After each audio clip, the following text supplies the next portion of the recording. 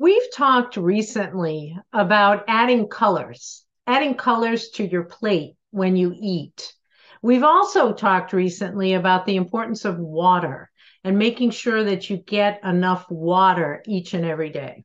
I'm Debbie Harris. I'm the co-owner of Maynestreet Weight Loss. And I'm going to dig just a little bit deeper in those two things with some further tips for you today. So let's take the water first. It may surprise you to know, it surprised me, that all this alkaline water that's being advertised, all the pH balance, there is absolutely no scientific proof whatsoever, medical science, that makes any difference to the human body. Now, I read this. I learned it from someone who is a health coach. And then I actually took it to my doctor, my naturopathic doctor this week and said, "Is that true?" And she said, "Absolutely. The human body doesn't even do anything with it. So what's the point here?" Those cost a lot more money and they're great marketing, but you don't need it. Spring water is fine. And you may have filtered water. The deal with water is the quantity.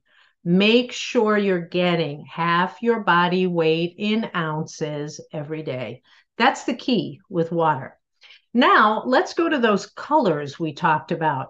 You guys have asked me a lot of questions about organic fruits and vegetables. So here's a simple thing to keep in mind.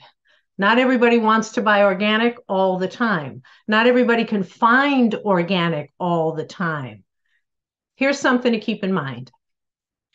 Avocados, oranges. Do we eat the outside? No, not as important to get organic. Apples, strawberries, blueberries, anything in the berry family. You guessed it, much more important because we're actually eating the entire fruit. Same thing with vegetables. Think about what you're eating the whole fruit or vegetable of and the ones you're not. And if the outside is something you're not eating and you're not going to get it organic, okay, stick with the ones that we are eating the whole thing. If you like these tips, there's many, many more on our YouTube channel, Maynestreet Weight Loss. And I look forward to seeing you in the next video.